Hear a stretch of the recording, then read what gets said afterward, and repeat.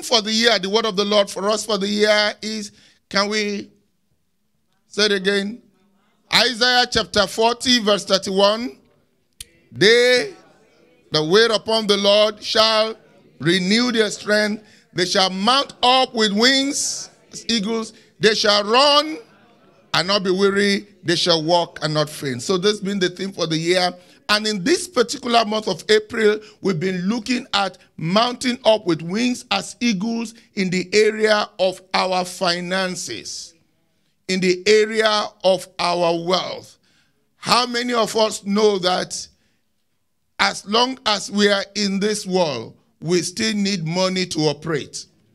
We always say this: the gospel is free. Jesus paid for it all, but it takes money to take it around. Amen. As we are here this morning, the fact that these lights are on, it is an evidence that we are consuming money. So that is the way it is. And so God wants us to, God has made provision, and God wants us to know how to operate with him such that we can prosper. When you look at the Garden of Eden, God created man and he put him in a garden and provided everything that man will ever need. When you look at our father Abraham, he was the wealthiest in his time. Isaac was so wealthy that one man, a whole nation, said, "You are too much for us." Jacob was so wealthy. These are our fathers in the faith. Job was a righteous man. The Bible says he was the wealthiest in the East. So, godliness does not mean poverty. However, the Bible tells us that there is a godliness with contentment. And that's why we need to understand how to walk with God in such a way that he can prosper us. That's what we're looking at this month. We read a scripture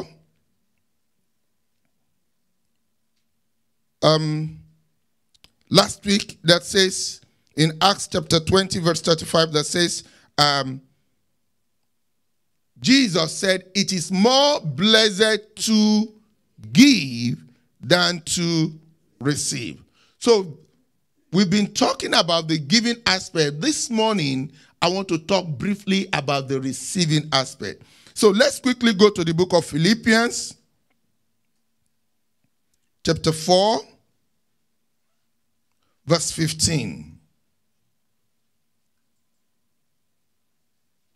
So we have a panel this morning that will be coming to share with us practically. How can we be on that receiving side? He says, "Now ye Philippians know also that in the beginning of the gospel, when I departed from Macedonia, no church communicated with me as concerning," what's the next word? Giving and receiving. So there is giving, there is also receiving. If all you know is how to give and you don't know how to receive, then after a while you will not have anything to give. The only thing is that we are emphasizing our motive for giving should not be because of what we are going to receive. We give because, first of all, is our worship. We love God. We want the work of the kingdom of God to go forward. However, in that giving, God also has promised receiving. And I just want us to see this morning some promises of God concerning various receiving, or what are the elements or what are the things that are involved in receiving. Number one is your faith. Can you say your faith? Our faith on the promises of God is very, very important when it comes to receiving. First of all, let's look at one of the types of giving that God gave to us: tithing and receiving. Tithing. Let's see Malachi chapter 3, from verse 10. Malachi 3 from verse 10. Here is God saying, God says, bring ye all the tithes into the storehouse, that there may be meat in my house. And now God said, that is your responsibility. You do that. And then God immediately is attaching a promise to it. He's not just saying, bring all your tithes and then open your mouth in the air. No. He said, bring all your tithes and then you do your part and then see what I will do. And see what God says he will do. He said, and prove me now herewith, said the Lord of hosts, if I will not open you the windows of heaven and pour you out a blessing, that there shall not be room enough to receive it. Next verse. Next verse. He said, and I will rebuke the devourer. You know what the devourer is? Tire burst. Somebody knocks, accident. You know, pipe, water pipe burst. And you know, there are so many things that happen that are not planned for, that are wasters, that are devourers. Uncle gets sick, cousin gets knocked with the vehicle, all kinds of things. Now, these are things that God said, I will rebuke the devourer for your sakes. He shall not destroy the fruits of your ground. It's not enough to make money. It's also important that that money be preserved. Neither shall your vine cast her fruit before the time in the field, saith the Lord of hosts. Next verse. Next verse. And all nations shall call you blessed, for ye shall be a delightsome land, saith the Lord of hosts. So God promises that when we give our tithes, there are some blessings. So we need to put our faith in these promises and to thank God that when you have given your tithe, God, you said you need to, the Bible says, remind me of my promises. You need to stand on the word of God, that God will open the windows of heaven and pour out blessings on you and rebuke the devourer for your sake. That is a promise of God, and we need to claim that promise. Amen. Another scripture, 2 Corinthians chapter 9, from verse 8. From verse 6, let's quickly see that from verse 6. Second Corinthians said, but this I say, he which soweth sparingly shall reap also sparingly. And can you give me the NLT just to make it easy? NLT. He said, remember this, a farmer who plants only a few seeds will get a small crop. But the one who plants generously we get a generous crop. So he's using a parallel of a farmer and somebody who is here is talking about giving money. You sow little money, you reap little money. Next verse. So you must each decide in your heart how much to give. And don't give reluctantly or in response to pressure. For God loves a person who gives cheerfully. Next verse. See, when he has given cheerfully, then what will God do? Say, and God will generously. Can you say God is generous? And God will generously provide all you need. Then you will always have everything you need and plenty left over to share with others. Until you have left over to share with others, you are not yet prosperous. You're not yet enjoying all that God has available. It's not enough that you are able to pay your bills. You should have left over to be able to give to good causes. Next verse. As the scripture says, they share freely and give generously to the poor. Their good deeds will be remembered forever. Next verse. See this. These are the promises we need to claim. He said, for God is the one who provides seed for the farmer and then bread to eat. And in the same way, he will provide and increase your resources and then produce a great harvest of generosity for you. In fact, in the King James, let's quickly see that verse in King James. Quickly.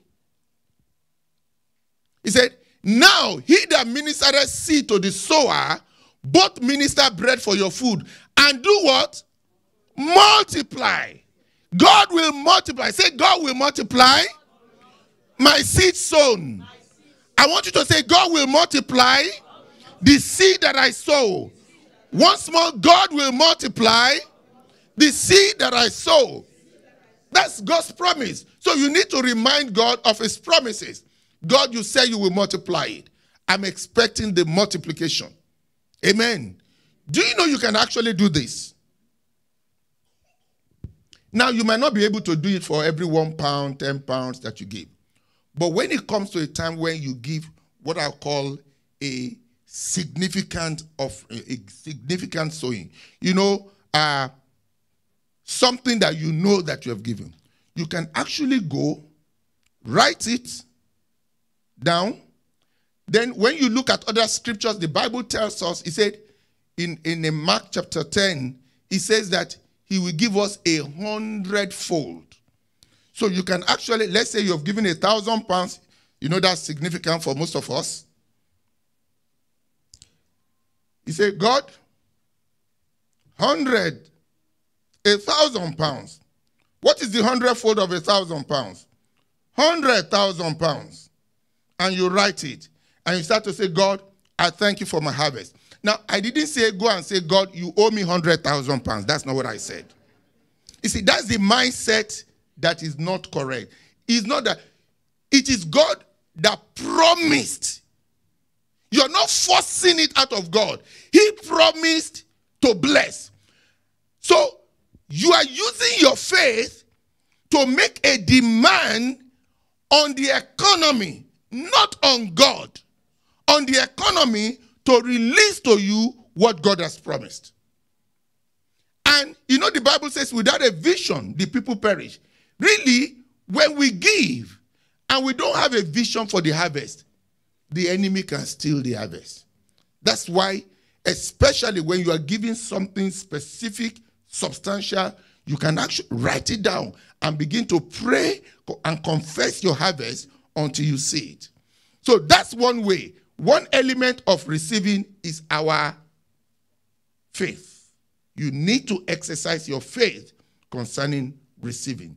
Number two, after you have given and you are exercising your faith, then God begins to direct you. God begins to give you ideas.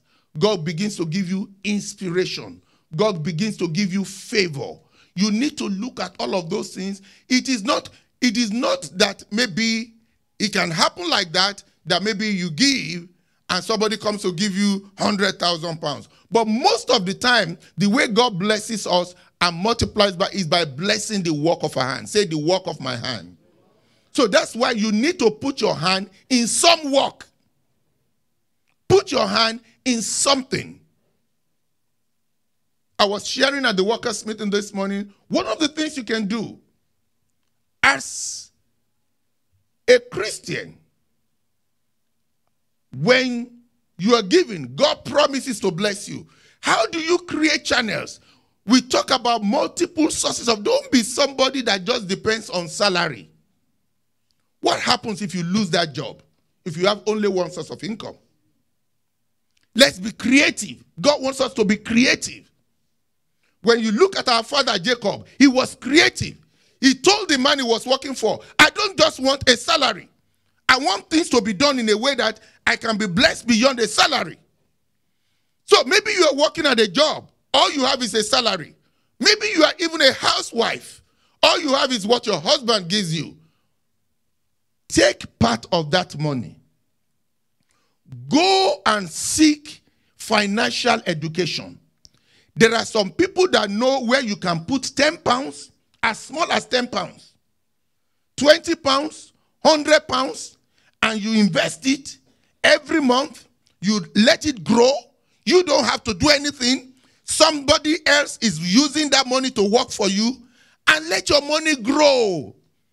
There is an advert that Barclays Bank used to have some years ago. They said, the man is working hard, but his money is very lazy. Tell your neighbor, don't let your money be lazy. what is your money doing for you? If you just put it in the savings account where they give you 0.001% interest, your money is lazy. Or put it under your pillow. It is lazy. It will be depreciating. Find people that have the understanding. You might not. Find the people that have the knowledge. Where can I put this 10 pounds? So that in 5 years' time, at least it will have become 50 pounds. There are people that have that knowledge, even in our midst. Or maybe check them, but find out. So that's one way. Put your money, put a little bit in something that can grow for you. Another way we encourage us, especially in this country, buy your own property. Tell your neighbor, buy your own property.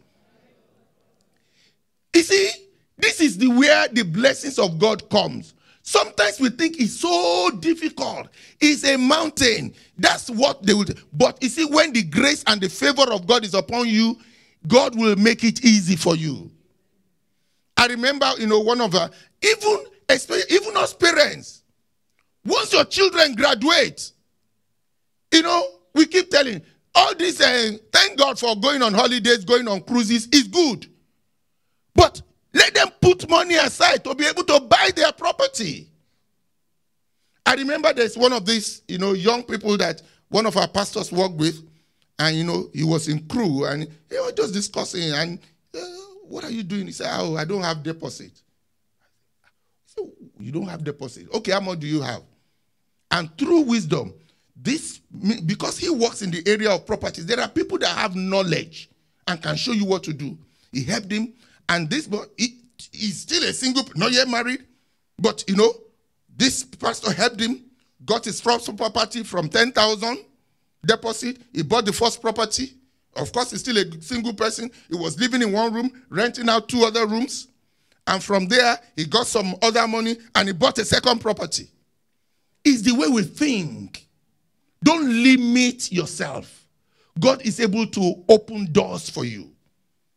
Let's seek for knowledge. Seek for, people that have information. There are a lot of information there that can make it easy for you. And because of the favor of God, God will also make it easy for you. God wants his children to prosper. But these are the ways he's going to prosper. He's going to prosper. When you buy a property, there is sometimes properties depreciate. There's sometimes, but on the long run, at least in this country, on the long run, by the time you've owned a property for 10 years, for 15 years, it can never be the same value that you bought it for. And you are living in it, and it's increasing for you. So your money is working for you. So please, this is the purpose of a church is a place where we learn not just spiritual things, but even wisdom. There are things that people will give to you free here, information, direction, that if you go to the professional, you have to pay for it. But because we are brethren, they will share with you freely, and we can take advantage of it. There are business opportunities. There are things we can do. And it is these things that we put our hands on that God will now bless. And you just find that you are prospering. Amen. God wants us to prosper. We shall all prosper in Jesus' name. Let's bow our heads to pray. Father, we are so grateful to you. Thank you, Lord, that is your will that we prosper.